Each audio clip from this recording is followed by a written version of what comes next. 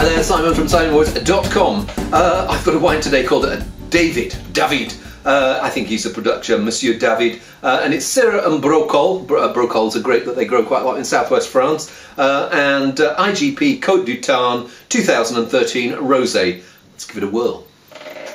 It's got some of the, what I call the strawberry ooze in there. That's what I mean. When you get a pan full of strawberries, add a little bit of sugar and just put them over on the heat. Not for very long, about a minute, and you get this essence of strawberry just oozing out. It's got that character, and it smells like it's going to have this juiciness, but I suspect there's going to be a little bit of freshness behind it.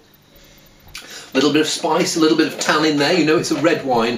Some rosés I call white wine rosé. You know that this one's a red wine rosé from those red fruit flavours, and also that little bite of tannin. They've not been afraid to leave that in there. There is a little bit of apple flavour, which I associate more with the white wine side of rosé, but the finish I'm left with has this touch of spice, this touch of almost a sandy earthiness about it, yeah, it's pretty nice wine. That, I mean, it's quite pale in colour, but I was wondering, is there going to be enough flavour here? But yeah, it does have lots of flavour, lots of freshness still to it, but with that bite of tannin. Some rosés you'd sit and drink by themselves. I like to have this. I like to have this with a barbecue, which is quite good because I'm about to go to one. So I think I'll take the remnants of this bottle and enjoy it there.